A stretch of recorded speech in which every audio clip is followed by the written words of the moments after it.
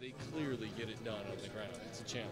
Definitely, it's going to be definitely a good challenge for us up front to control the line of scrimmage. I think they do a good job of doing zone type running, where they allow the guys to scoop linemen out, get to the second level. I think as long as our guys up front, we control the front, allow our linebackers and secondary to come downhill and set the edge and fill in the holes. I think we should have a good day.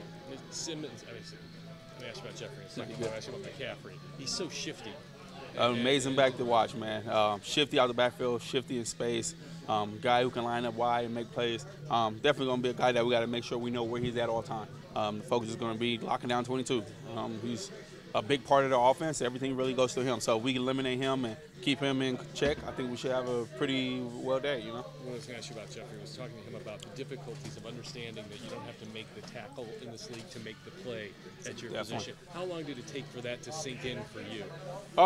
Probably didn't get into about year 3. I think you always want to get out there, especially as a young guy, you want to make every play you possibly can.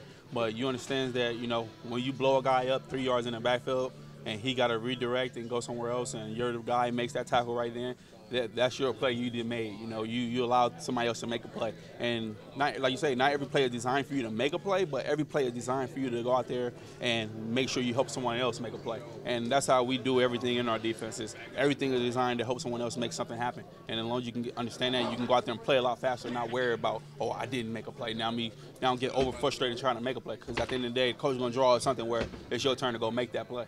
Kyle Allen is obviously not Cam Newton because he's not 6'6", 270 pounds, but I'm sure it's a different kind of challenge. Oh, definitely. A guy back there can let it rip. He definitely move around the pocket pretty well. I don't say he's trying to run downfield or anything like that, trying to run from guys, but he definitely can let that thing sling. We got some great guys around him that make great plays. Our job is going to be putting pressure on him. A young guy, make sure we get him rattled, make sure we get him back there and throw a couple interceptions. He's a guy who, when we get him in the pocket, he fumbled a couple times. So we got to make sure when we get to him, getting that ball out. How happy are you with those turnover numbers this year? It's huge.